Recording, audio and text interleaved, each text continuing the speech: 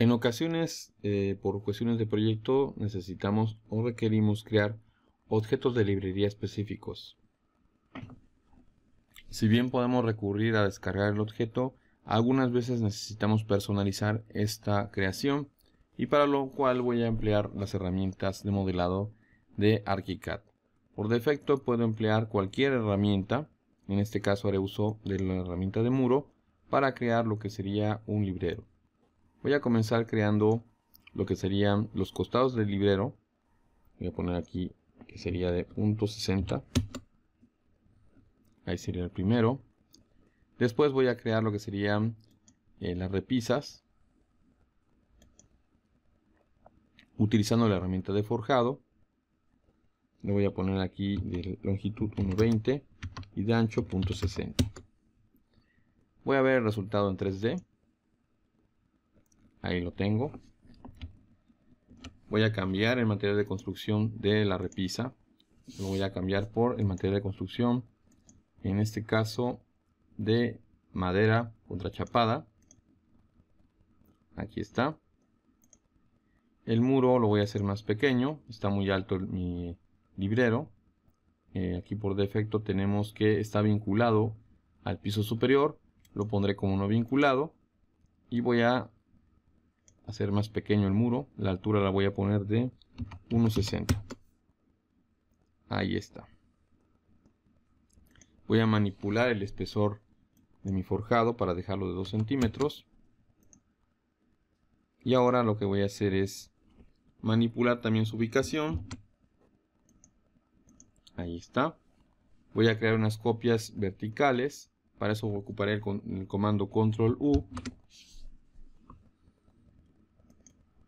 Voy a deshabilitar la opción de recorrido antes de realizar la entrada. Y ahora ocuparé la opción de elevar con la opción de distribuir. Voy a distribuir 1, 2, 3 copias. Le doy clic en OK.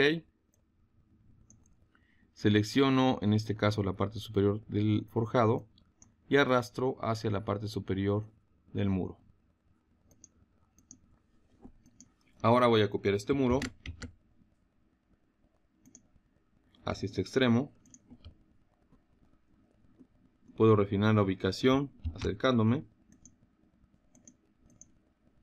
Y listo. Una vez que tenga yo conformidad con el resultado, me voy a la planta.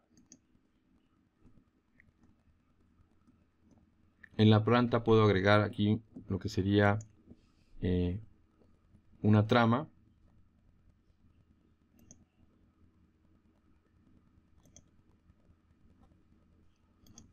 Esa trama la voy a poner en la parte superior.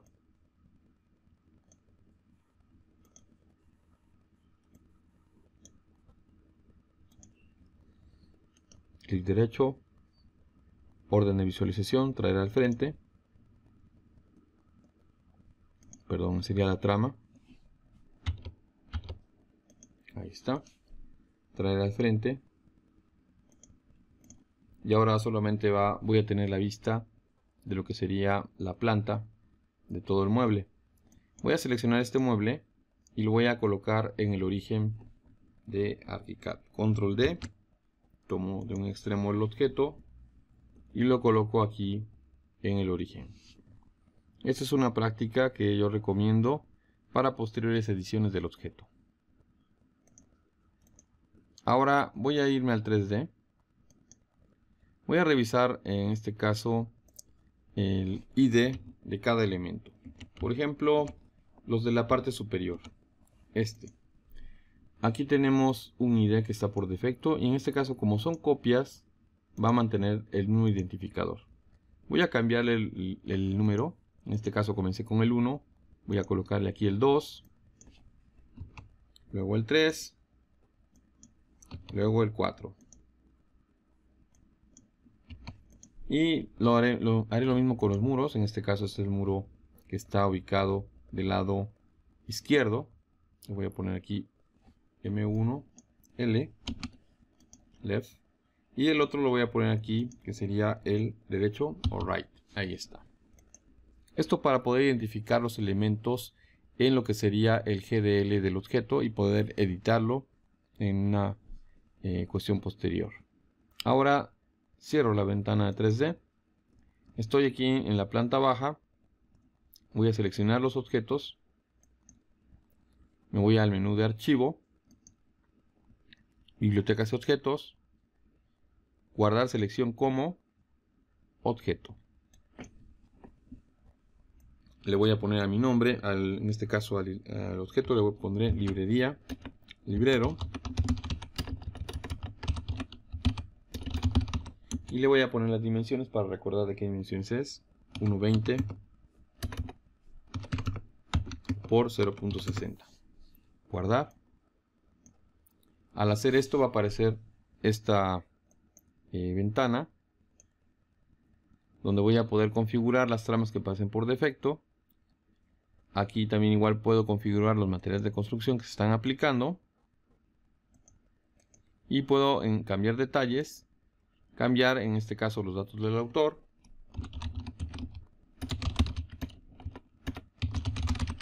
Voy a poner aquí mi correo. Puedo agregar una licencia para ponerle contraseña, en este caso, a mi objeto. Puedo poner una previsualización, en este caso puedo poner aquí la imagen de mi librero, si la tuviera. Le doy clic en definir previsualización y cargo la imagen del librero. En este caso voy a cargar cualquiera. Por ejemplo, voy a poner cualquier imagen. Supongamos que esta es la imagen del librero. Aquí en escritorio, veamos si tengo alguna.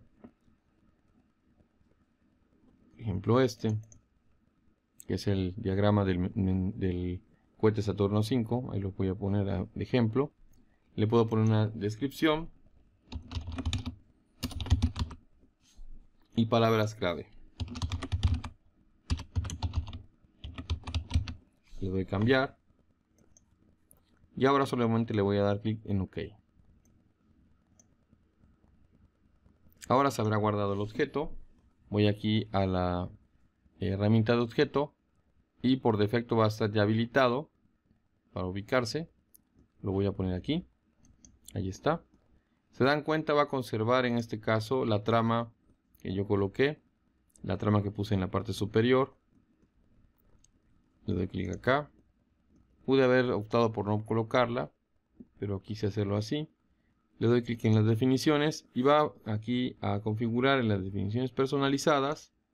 Van a tener la opción de cambiar aquí los materiales, las líneas y todo lo que configuraron previamente del objeto.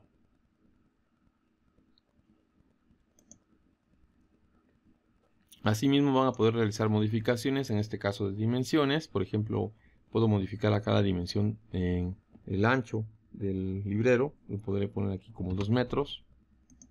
Se va a modificar automáticamente. Lo mismo con la altura. 2 metros. Y el espesor. 0.60 a 1 metro. Le damos clic en OK. Y se van a aplicar los cambios. Puedo ver el resultado en 3D. Y ahí lo tenemos. Es una manera muy práctica de poder realizar objetos. No necesita programación. Yo elijo en determinado momento qué materiales van a aplicarse. Y una vez que se compila, se puede modificar directamente en el objeto. En la sección de definiciones personalizadas.